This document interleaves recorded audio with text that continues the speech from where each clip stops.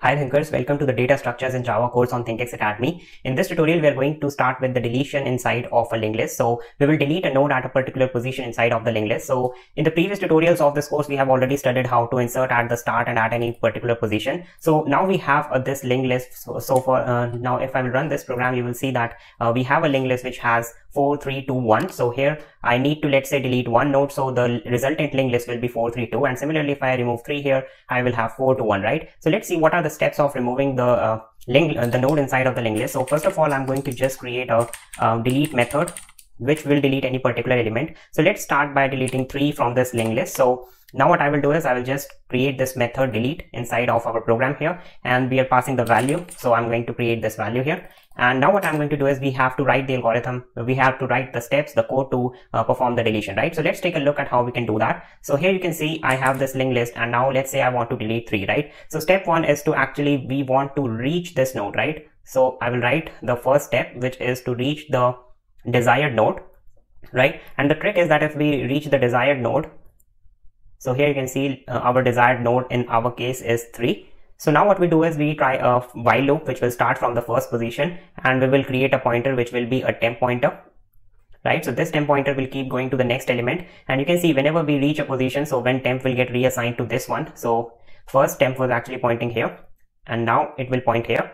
So now when it reaches here, I will just write inside of the while loop an if case. So if the value is equals to 3. So what I'm going to do is I need to delete this element, right? So you can see that if I want to delete this element, I have to do two things. First, I want to reassign this this reference here, which you can see from 4 to 3. So the resultant linked list will be 4, then 2 and 1, right? So what I want to achieve is I want 4 should point to 2. And 2 should point to 1, right? So this is the linked list that I want. So here, if I want to remove this, the first thing I want to do is I just want to reassign this reference here, which you can see here, right? I want to reassign it to 2, right? So you can see that if I want to reassign, I don't have any reference to this node because temp is pointing to 3, right? So I don't have any way to actually use or access this next reference, right? So the trick here is that instead of checking the value at the temp position, we are going to check the value of the next position, right? So what do I mean by that? So let's say we are at this position, right? So let's say temp is pointing here, right? So what I will do here is instead of checking the value of 3 for this node, I'm going to check the value of the next node, right? So if I'm at 4, I'm going to check what is the value of the next node, right? So you can see the value of next node is 3, which is the desired node which we want to delete, right? So the trick here is that instead of pointing to the node which we want to delete, we are going to stop at the previous node, right?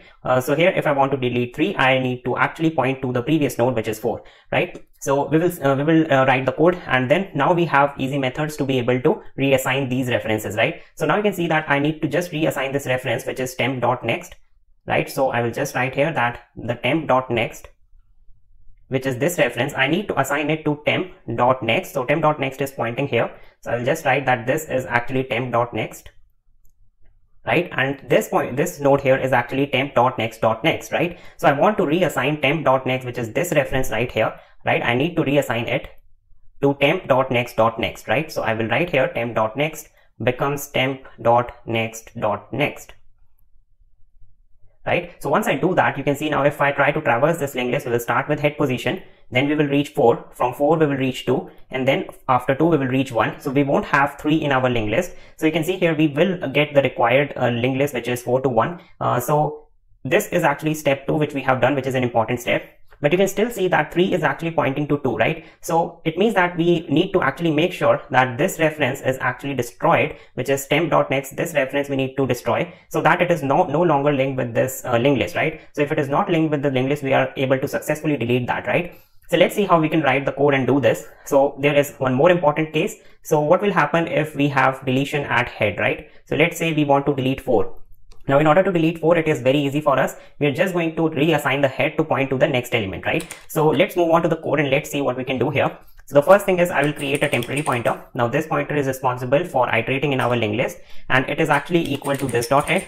And now what I'm going to do is I'm going to just create a if case here, right? And in this if case, I will say that if the head dot data equals to value, which means that the node that we wish to delete is actually at the head position, right? Which is the first node. So if that is the case, what I'm going to simply do is I'm going to reassign head, right? I will say I'm going to reassign this dot head will be equal to, or just make sure that it's head will be equal to temp.next, right? So temp was pointing to head position. right, which you can see here. And now our head is now pointing to temp.next, right? So now our head is pointing to the next element. So now our linked list will start from 2 and 1, right? So what will happen if we don't have if we have this case, we're just going to reassign head and then we will return out of here. Now we are going to write the code which will actually do the deletion at any specific position. So let's say we are not at the we do not have the value of the node that we wish to delete at head. So what we are going to do is we are first going to stop when the temp becomes equals to null, and we will write an extra condition here, right? So we will write whether the next of temp is also not equal to null, right? Now this is important because we are actually trying to check the value of the node of the next node, right? So you can see here if my temp is pointing to 4 and I'm checking the value of temp.next, right? So if temp.next is equal to null, it means we have not found any value. So we are going to end the while loop, right? So that's why I have this condition which says temp.next is not equal to null, right? So now what do we need to do is we just need to write a temp case which will say that if the next dot data, right? So which is the next node. So you can see here if temp is pointing to 4, we will check the data of temp.next, right? So if temp.next has a data which is equal to the data of value, right? So if it is the value that we want to delete, we are going to now perform our deletion step. So I will write here the deletion step is to reassign temp.next equals to temp.next.next. Right, so I can do that. Now remember that we also want to release this reference, which is the next of 3. So for that I will have to, you can see temp.next will change. So temp.next is actually going to change. So if I will write temp.next.next, right, it will actually point to this value here, right? But we don't want that. So we need to store some temporary reference here. So I will create another reference, which I will call as a delete node reference. And this is the reference to the node that we wish to delete. And we know that it is actually temp.next.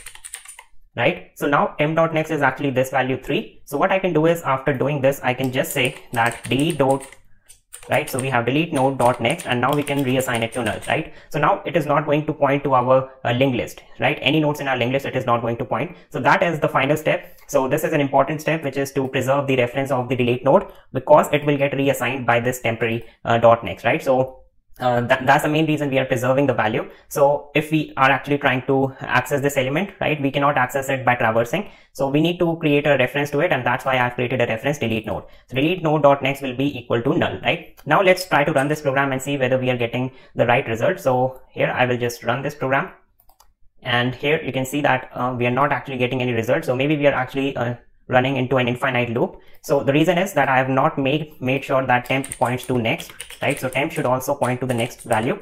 So in the while loop, we will have to make sure that at each and every iteration, temp points to the next value, right? So I'm going to run this again, and now you can see that we have 4 to 1. So 3 is actually deleted from our node, right? Now let's try to delete more elements. So if I write 4 here, and now if I try to run this, you will see that 4 is removed from the head. We have 3, 2 and 1. And similarly, let's try to delete the last element, which is 1. And if I will hit run here, you will be able to see that 1 is removed, right? So we have 4, 3, 2. So similarly, we can remove more elements by making a call to this delete function. So that's all for this tutorial. We'll see you in the next tutorial where we will start with the doubly linked list. Thanks for watching.